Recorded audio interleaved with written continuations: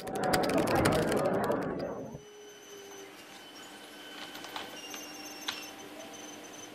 everybody, what's going on? Welcome to another Python tutorial video.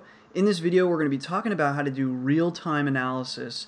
In this video we're going to be doing this with sentiment analysis as an example, and we'll be using the Syntax API on tweets for this.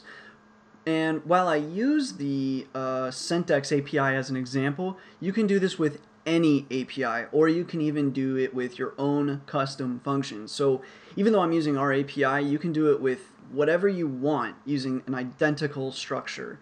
Because yeah, I've had a lot of people ask me about doing Twitter analysis, and they're almost always wanting to. They're coming from my Twitter streaming tutorial. They're saving it to a CSV like I showed you guys how to do, and then they're wanting to do analysis on that CSV, and this is kind of problematic for a few reasons. One is you might as well streamline it with the actual stream and just do the analysis as it comes in, because either way you're going to be using computing time, and either you're pausing the Twitter stream and then doing the analysis, because it's going to be really hard to catch up anyways if you're constantly streaming and then constantly trying to do analysis on the stream, because the stream is actually pretty quick if you have a decent internet connection. So it's kind of problematic for that reason. You might as well stay as efficient as possible. But also, number two, you're not allowed to store tweets for more than 24 hours. If you do, you're violating the terms of service that you accepted. So you can't do that anyways, right? So with those two things in mind, let's go ahead and get started. So first, what we want to do is we want to grab the starting code from the previous Twitter API tutorial video. If you've not done those tutorial videos, especially the first one, then you can learn about it by watching the video. I'm going to link you guys to the sample code from those videos. If you want to learn about it, there's a video right above the sample code. You can watch that video if you want to learn more about the API. So anyway, go to that link, and whenever you do, oops, I'll try to drag it over, you should land yourself on a page like this one. So this is the video. You could watch that for the Twitter API. And then here is the sample code in case you lost yours, real condensed version.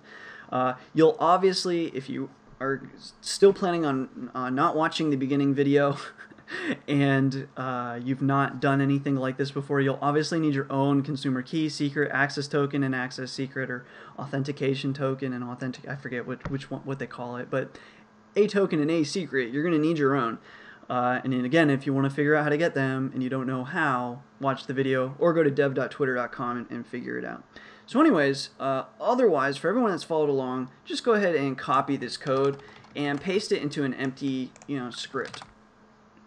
So the next thing that we want to do now is we need to make a few changes to incorporate what we're going to do next.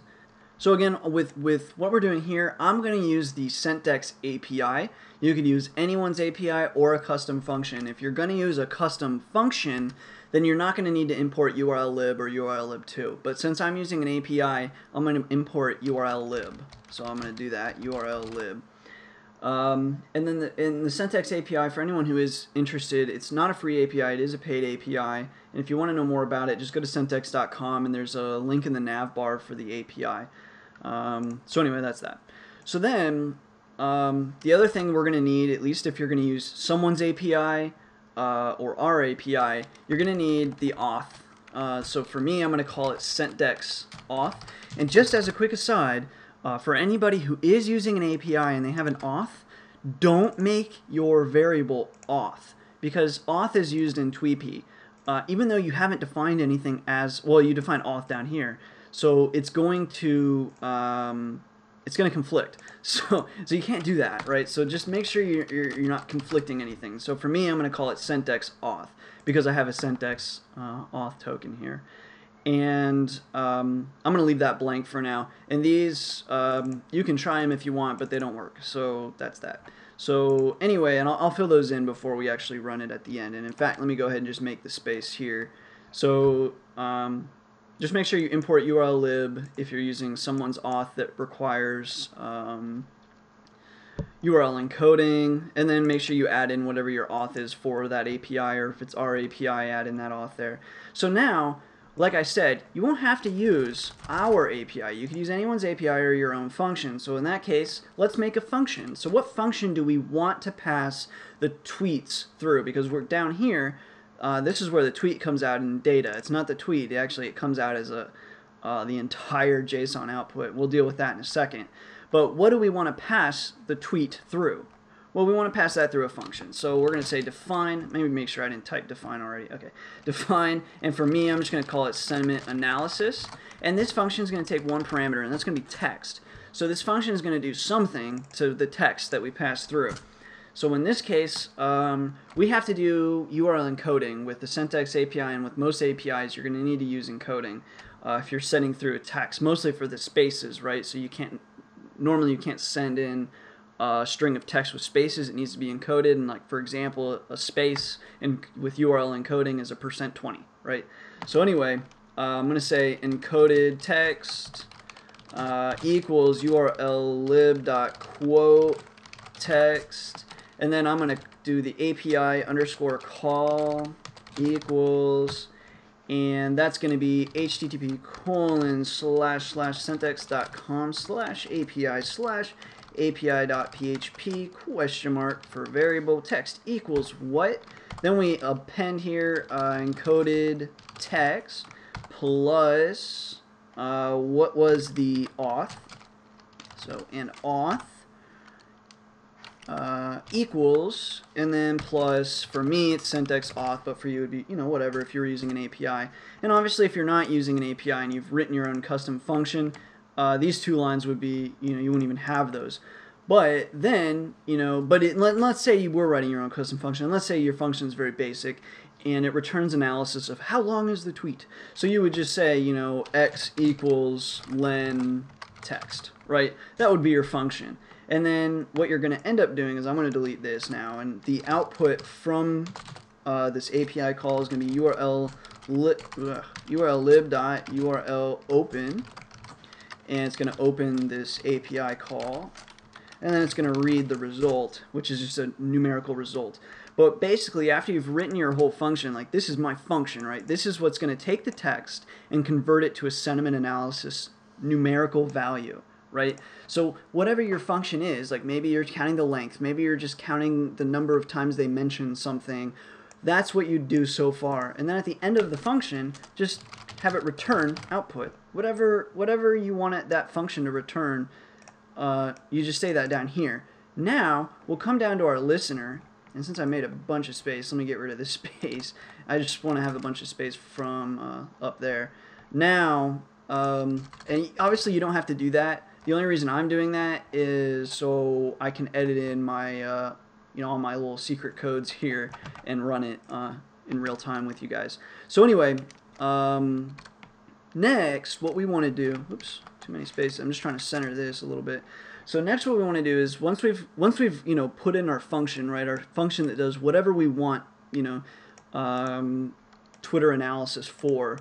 Now we come down to the listener, and here, at least for us, you can use the JSON module. I always just kind of split it up. I'm just silly like that. So I'm going to say the tweet equals data.split, and it's a split function here. And what we split it by is it comes out text, colon, double quotes, and then close a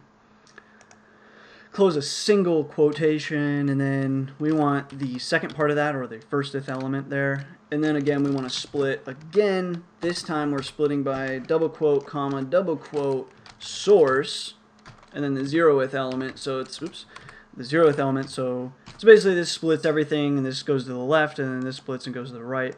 In case that's confusing, you can also use the JSON module if you're comfortable with that. Otherwise, just copy exactly what I did, and this will return the tweet to you. So once we've done that, we don't need to print data anymore. And so we've got the tweet.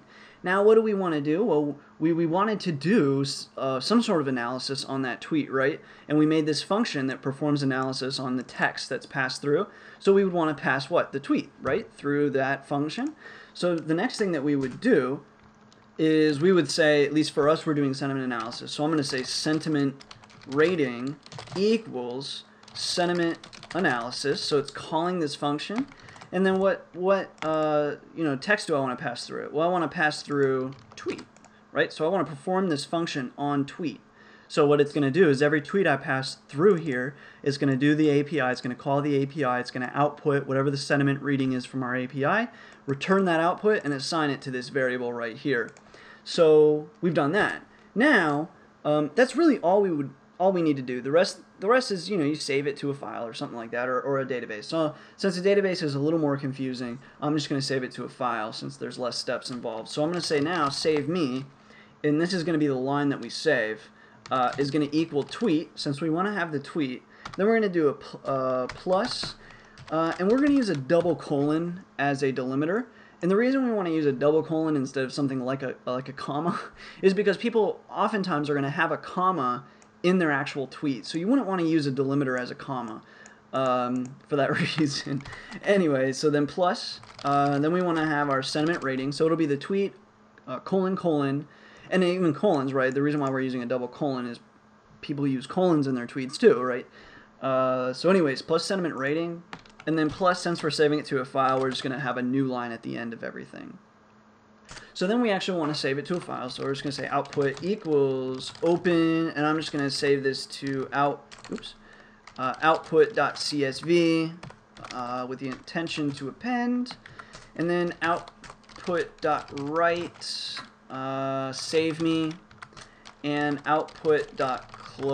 You obviously don't need to close there if you don't want to. Sometimes when the operations are fast enough, I've had Python trip over itself.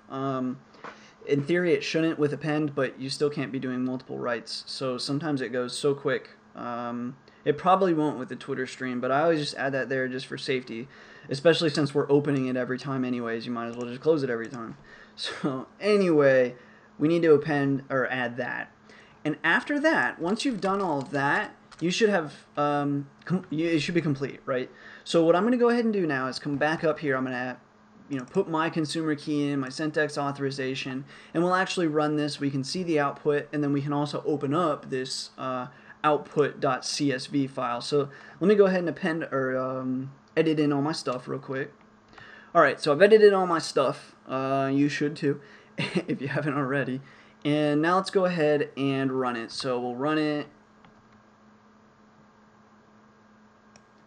And for whatever reason, it's taking a while to connect. I have like, a bunch of streams, so maybe that's the issue. Or are we not? Oh, we're not actually printing out the tweet. That's why. So let me just run it for a few minutes here.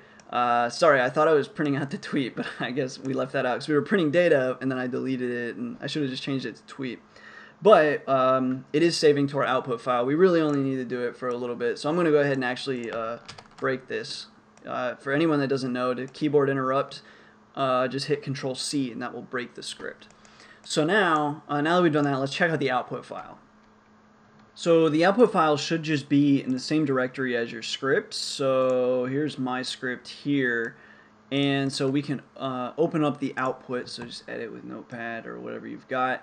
And so here is our output here. Let me condense it so everything fits. So as you can see here, we've got the lines here. We've opened up space for children. 18K displays have gathered. I don't know, car crisis. I'm not sure what the car crisis is, but -2 sentiment. Let's find one that's bad. Collision involving 1 car, 1 casualty. -4. Obviously, we did like the search term was car, so obviously a lot of car crashes. This guy misses his car.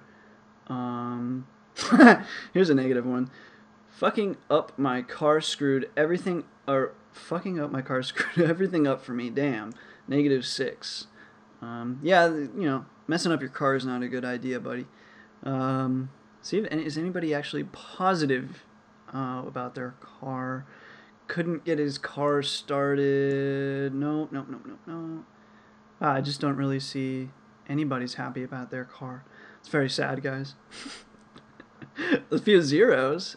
Let's see, is there... Okay, we got a +2 about this 11-year-old boy who stopped traffic to rescue a dog hit by a car, so that was positive. Anyway, that pretty much covers it. Hopefully that helps some of you guys out. Even like I said, even if you're not using the syntax API or even an API at all, you can pass it through any function here. You don't have to even use an API, you could have the function doing all of the sentiment analysis within this function and just return whatever output you're looking for and save it. Now, naturally, like I said, you probably shouldn't be saving the tweet to your file, because again, you're not allowed to store tweets for more than 24 hours. So just keep that in mind. If you did follow along, you wouldn't you can't be saving the tweet for more than 24 hours. So just keep that in mind. So, like for like some of the stuff that we do, sometimes we use like named entity recognition, and so if we find the named entity, we'll save the named entity in the sentiment with that named entity, and that's totally allowed. And so you can do stuff like that, but obviously again, you just can't save the full tweet. But anyway, so hopefully you guys enjoyed. Hopefully that helps some of you guys out that are trying to figure out how you can perform analysis in real time. You just pass it through a function. So hopefully that was helpful for you guys. As always, thanks for watching. Thanks for all the support and the subscriptions, and until next time.